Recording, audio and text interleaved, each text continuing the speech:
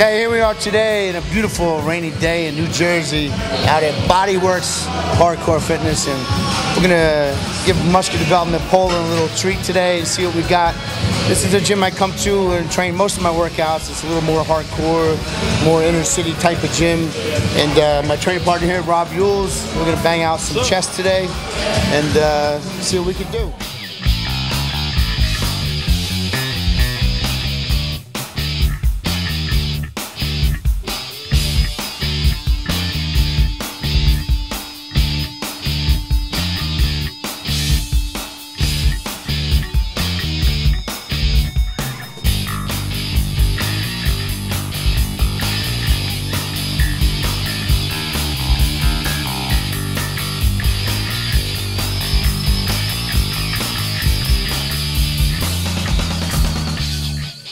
Here we are with Rodney Roller and Rob Yules. How you doing, guys? Doing well, doing well. Getting ready to warm it up a little bit, see what we can do today. Gonna be doing a little bit of chest training. We're gonna try to do a little legs, but I've been hitting my legs really hard this year. Rob and I teamed up, and he really kills the shit out of his legs. So it's hitting him a little too hard, and I tweaked my upper hip flexor, so I'm taking a little easy. So we're gonna try hit chest a little different today. I'm contemplating going in the Ronnie Coleman Classic, Clash of Titans, the bench for reps. So I'm gonna see if how I'm feeling. I haven't really tried it yet, so I'm gonna see what I got today. So tell me, how is it to train with this guy? It's like, I know he's crazy strong. So. It's an adventure. I try to keep up with him. He definitely pushes me on the weight a lot. You know, it's like, you know, we got together. I was doing a lot of legs with him, like he said, and he's been pushing me on the chest and some of the other stuff. He moves a lot of weight. He really does. He's an animal. So, well, let's see what happens. Right. Yeah, he's getting ready for the junior nationals, correct? I think so, yeah. This guy stays lean year round. He looks tremendous, but he's my better half. I'm the better looking one. He's the more rugged looking one. So. I bring the ugly to the whole thing, you know. Yeah, so tell us a little bit about junior nationals. What weight class and what you're planning to do? I was a heavyweight last year. I took 4th in the heavyweight. This year, I was really having a hard time squeezing under last year, so I think I'm going to probably be a super heavyweight. That's where I probably land this year. And it's a great show. It's a lot of fun. Chicago's a cool area, and it brings out some decent competitors, so it's a lot of fun. Awesome. Good luck with that. And for now, let's see what you guys can do. Get warmed up, see what we got. You know, not promising any great numbers today. I'm not going heavy today. It's more about the intensity and keep moving the weight, keep the high reps. We're gonna do some drop sets probably at the end. Yeah. So just hit the chest a little differently. Awesome. So, okay, guys, you're in for a treat. Let's see what those guys can do. It's gonna be kick-ass for sure.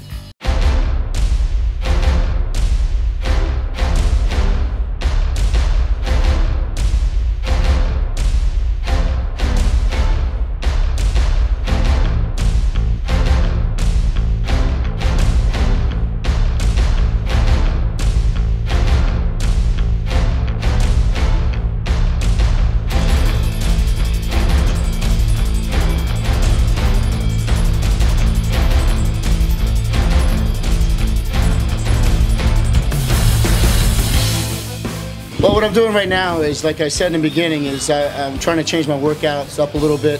I mean, I usually do, you know, pyramid up to a much heavier weight. But like as of now, I'm contemplating going into the Ronnie Coleman Classic, the Clash of the Titans. So I wanted to see where I stand. I just started back heavier training after a good 3 months of taking it easy, giving my body some rest. So I wanted to see today, you know, what kind of reps I had left in me. So what we did today was, you know, started out warm up. I warm up very slowly and pyramided up to, you know, 315. I believe I got a good 30 reps. That 31st wasn't, you know, a little help on that one. So I was pretty impressed the fact that I haven't done reps in months and I'm still able to bang out 30. So basically what I was working on today in that workout is I'm trying to figure out where I stand, if I'm in the ballpark of going in and breaking the record for the Clash of the Titans. So the record right now stands at 28 reps. It's been there for 3 years. Jeremy Hornstra holds the record for 28 reps. So I just beat his record today and I haven't trained for it. So I feel pretty confident. Rob and I, like I said, we've been training together for a few months now, and he's able to push me a little bit. You know, in the past I was always the one pushing other people, so I think we've had a pretty good team up, tag team there for pushing each other. So I mean, what we did today is we went through the bench, pyramided up, and then started to hit the different muscle fiber, the deep muscle fiber, pyramiding back down, getting a good stretch like you saw at the end. Very slow contracted reps, on the way down. Then we went to some declines. I haven't done in probably, when's the last time you've done the declines? Years. We did them about a month ago or 3 weeks ago, and besides that, it's been probably 10 years since I've done declines. But one day, like I said, we come in the gym and it's never a plan. I mean, that's why I tell people, they write to me on the forums and they say, well, what kind of routine do you follow? What kind of split? I really don't have an answer for that. My answer is instinctively training. Yeah, I notice you train exactly the same way I do, like very instinctively. Every workout is different. You come in without a plan and just try to shock the body, right? Exactly. You have to keep your body guessing. A lot of people say, well, I hit a plateau. You didn't hit a plateau. You get stuck in a rut. Change it up. So sometimes I do come into the gym with a plan of what I want to train, but sometimes I say, oh, it's arm day. I go and start warming up. I just don't feel it. Maybe last time I hit them pretty hard, they feel still, the first set feels heavy. I know that the muscle is not fully recovered, and I'll go into something else. Same with chest training. Today I haven't, followed that routine. I don't know how long it's been since I've followed up flat bench with a decline, but we did that today, and now I feel strong. I fatigued on the second set, so I know my body is telling me that I'm hitting some different muscle fiber than I'm used to hitting. So that's pretty much what we did today. Yeah, I noticed. Let's talk about those crazy dips you guys did. I haven't done dips yet. Last time I've done dips were when I was down in Metroflex with Branch Warren. We were doing the chain dips, and that was 3 weeks out from the North American Championships. But I figured same thing. I haven't done dips in 6-8 months. You haven't done them in years. Well, not waiting like that. Of course, following this guy. That's one of the things you were saying is that, I push him in certain ways. He definitely pushes me in a lot of ways. He's a lot stronger than me. Makes me want to, push myself to try to catch up to him, And I think as long as I'm not trying to pass him up, he'll be all right, He gets pretty aggressive. I don't want him to... I tell him, I said, don't try to pass me up, because that's when you get hurt. Keep trying to push yourself. I've never had the benefit of having someone to push me through my whole life. I mean, my brother was 2 years older than me. I was always stronger than him, so I never had anyone to push me in the gym. First time I went to a gym at 18 years old, I was the strongest guy in there. So it's not bragging, it's just, I'm just genetically strong. So I'd love to have someone push you in different ways. It could be pushing you mentally, psychologically. It doesn't necessarily have to be with the weights. It could be, mess with your head a little bit, say, hey, last week you got that for 10, what's wrong, you're getting weak? Little things like that, I don't take that to heart, Like exactly what you just said, like little things like that can make a big difference. Absolutely. Like I said in another interview one time, I was training with this guy, and he could bench 315 for 8 reps. You put 405 on, he couldn't do it. And it wasn't about, couldn't do the weight, it was a mental block in his head.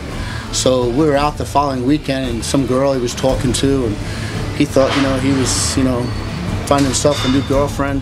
She blew him off. So next day in the gym, 2 days later, Monday, I said, we're getting ready to do that set. And I said, come on, throw 4 or 5 on. He goes, I can't do it, I can't do it. I said, you know what? I said, that's just like you. You're nothing but a failure. You're nothing going to be but a failure the rest of your life. That girl didn't want your number because you ain't got no job. You got a tore up car. I get him all pissed off. He blew out that 405 for 2 reps. So I got in his head. Afterwards, I was just, hey, I'm messing with you. But that's your big. That's how you get in someone's head. A lot of people can't get past that mental barrier of training, to block it out. That's the most powerful tool we have. Yeah, the most powerful tool you have is, is turning into the Hulk, The Hulk gets a little mad, and next thing you know, he's tearing himself apart, tearing his clothes off. So it's pretty much the same thing. You can, people have written it to me also and said, how do you get into that tunnel vision? How do you, acquire that? That's really a gift, You can train yourself through, whether it's yoga, meditation, whatever. But I think it's, as Kai Green had said in his new DVD, which I had the privilege of seeing recently, the best part of there is he came out and he quoted Ronnie Coleman. He said that, if there's something inside of you, the animal, everyone has that aggression inside of them, whether it's where you derive that from, that brings out that anger in you. Anyone who trains with heavy weights has some sort of inner anger, drive, something that they can pull from that, gives them that craziness to get underneath that 800-pound squat. It's not, there's something wrong with you if you can get underneath there and keep a straight head. You know, so you have to pull from the energy within and to overcome that. Just, you know, it takes a little while to learn that. You know, I'm a little nuts. I've always been a little nuts. So my mother said I had a little short fuse when I was younger. So that's fueled you up for the stuff you do now. So something like you said, sometimes it's good. Helps out, you know. It's hard to explain, you know. A lot of people say, well, why is there all these theatrics in the gym? I don't train like that all the time. When I'm going for a very high intense workout, you have to. You can't sit around and bullshit and have Britney Spears playing in the background. We put on some crazy shit, and you know, I won't talk much. It's, you know, a little motivation, but there's no talking. It's not like, hey buddy, what are you doing after the gym? No, it's like, come on, get that fucking weight up. That's the only talking we're doing. It's not about, hey bro, what are you doing this weekend? What are you doing? You know, well, look at that girl over there. There's no women. The only women that are in here are shit with their, you know, man. It's not like that. So this is a great gym I come to, and Rob and I have, you know, gelled pretty well together, and it's, you know, going pretty well so far. So awesome, good stuff, guys. So Rob is, like I said, is the Junior Nationals he's getting ready for. So look out for him this year. I think he's gonna, you know, do some damage. He's put on I mean, he's off season now, and you see him. The guy's ripped. He's one of those hard gainers. He said, oh, I'm off season, I'm gaining some weight. What are you talking about? You got freaking striations in your chest. What do you mean off season? So me, I'm a little fat. I'm 260, but I'm a little fat. But that's all right. It's all good. It's all good. That's right, guys. Okay, so let's look at the gym now. Let's see what happens.